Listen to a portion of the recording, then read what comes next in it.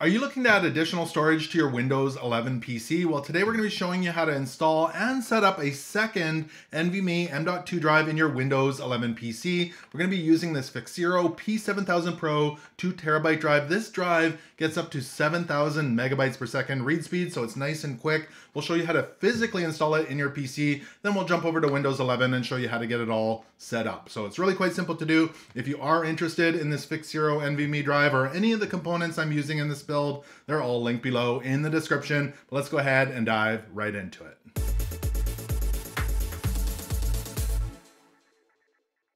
So we need to figure out where we're going to be installing this second NVMe drive. I've already got my original one down here under this heatsink right here, right next to my CPU. That's the one that has Windows on it, but we're installing a second one so we can get more storage. Now on this motherboard, I do have 3 slots. I have a slower one right here without a heatsink, and then under this heatsink right here, there's 2 more PCIe 4.0 NVMe slots. That's where we're going to be installing it today, so under this heatsink.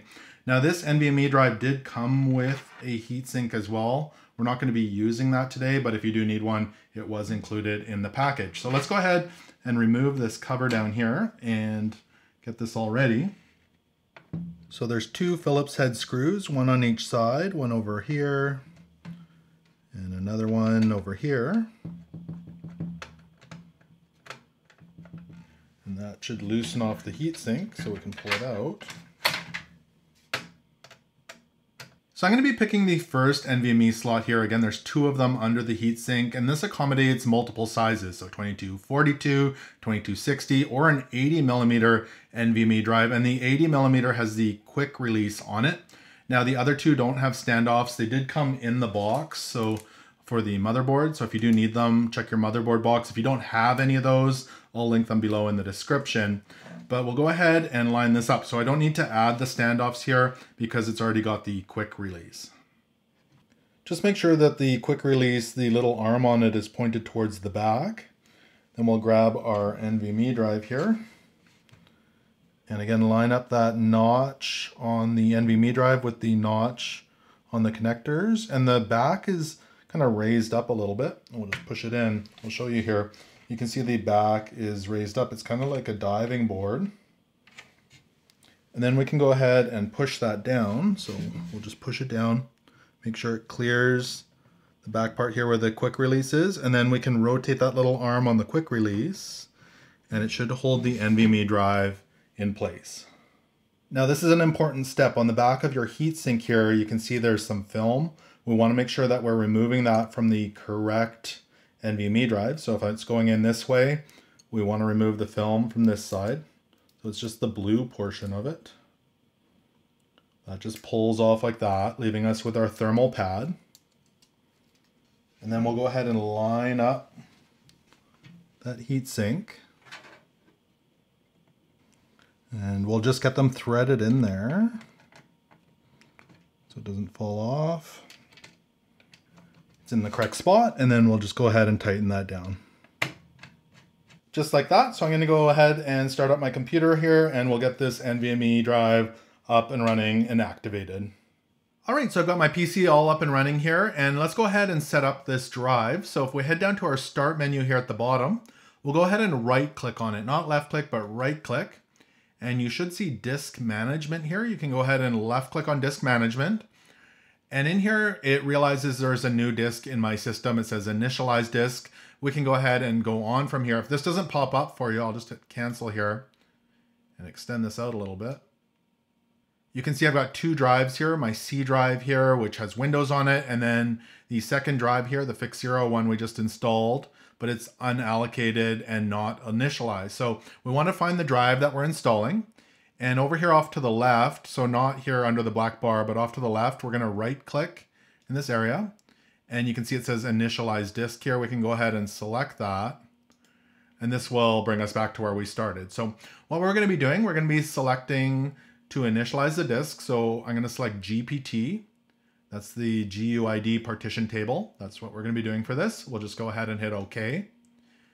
And you can see it went over to basic here. It switched to basic, but it's still unallocated. So we do still need to continue with the setup. So now in the open area under the black line off to the right here, we're going to right click again. and there's an option that says New Simple Volume. You can go ahead and left click on that, and it's going to open up the New Simple Volume wizard. Hit Next, and it's going to show us the size of the drive. So if we want to get the maximum amount of space, just make sure that matches the one here at the top. Again, we'll go ahead and hit Next. We can assign a letter to the drive. So I like to reserve D drive for things like thumb drives, that sort of thing. So we'll pick whichever letter we like. I'm going to go ahead and pick J for this one. You can pick whichever one you want.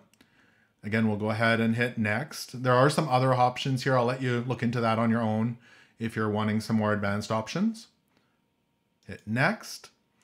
And in here, there's an option, do not format this volume. So if you've got data on here, formatting the drive will wipe everything out. So do be careful, don't format the drive if you've got anything important on there.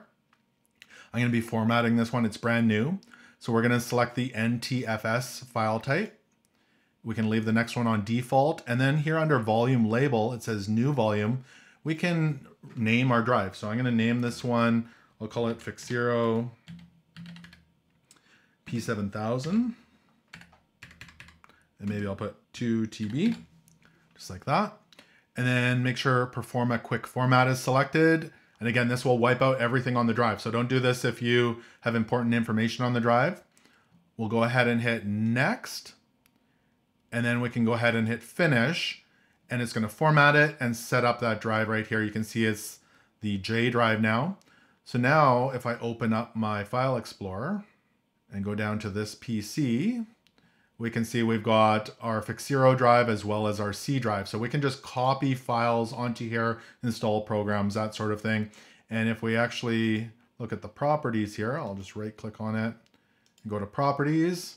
We can see we've got our 2 terabytes of space and it's all up and running. And really it's that easy to install and set up a second drive here in Windows 11. So hope this quick tutorial helped you get all set up with additional storage in your PC. If it did, make sure to give this video a thumbs up and hit that subscribe button. Thank you so much for watching, and until next time, take care.